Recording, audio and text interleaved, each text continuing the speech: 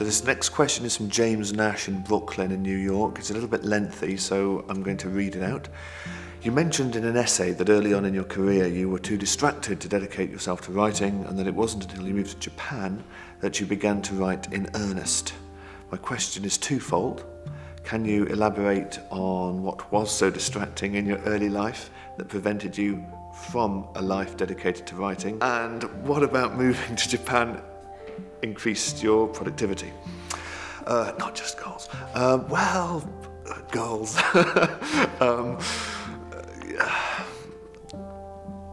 When you're in your early 20s, you're experiencing lots and lots of things for the first time, and that is intrinsically distracting. You're learning how to do things for the first time. You're learning how to navigate as a young adult in the world for the first time. Of course it's distracting. And it's right that it's distracting. You shouldn't be writing books at that age.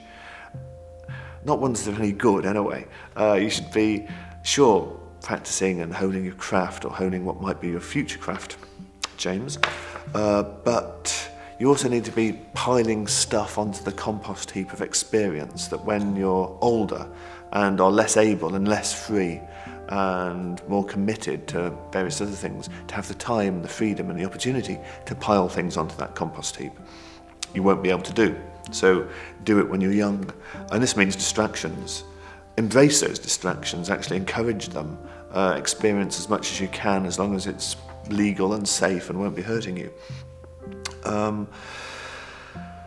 So those things really. I mean, I won't go into details because this is a family show. But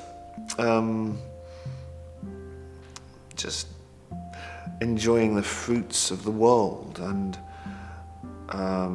immersing yourself in its culture and learning stuff. And in my case, you know, I was living in London at the time, and that was a great time, and a time and a place, London in the early 90s, as it still is, as all great cities are. It's still full of opportunity and full of distractions. And I don't regret really not writing much then. Instead of that,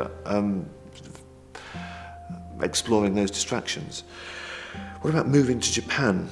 Or how did my move to Japan increase my productivity? That in a way infantilized me, in that I didn't speak the language very well, and didn't know how to sort of conduct myself and navigate the society. And it was somewhat isolating. I wasn't living in a big city. I was living on the edge of, just outside Hiroshima. And when I opened the windows in the morning, instead of London being outside, there was a few rice fields and some houses full of people who wouldn't communicate with me because that's not how it's done there, and couldn't because we didn't share a common fluent language. So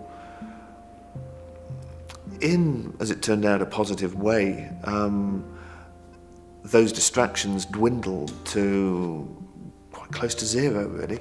There is an expat life if you want to spend evenings in bars, and I did a bit of that as well, but at this point I was in my early 20s, no, but my mid-20s really, and my contemporaries were beginning to have careers and to climb ladders that weren't where I was, and I realised that talent isn't enough.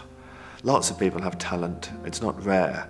You need talent and discipline, and no one can do that discipline for you. You have to enforce it on yourself. So I got rid of the TV. Happily there was no internet in those days, or just at the beginning, and just bought a laptop, a very old laptop, and started writing and started working. Actually, I started writing my first book on index cards because I'd read that Nabokov had written on index cards. So that's how I wrote my first never published novel. And that was sort of when I guess that's when I started to teach myself how to write. I'm still doing it, I'm still learning, it's a lifelong thing, but you have to crack, you have to sort of reach a critical point where a virtuous spiral kicks in, whereby you're good enough to begin to derive fulfillment, or sufficient fulfillment from writing, to then not need the discipline. And if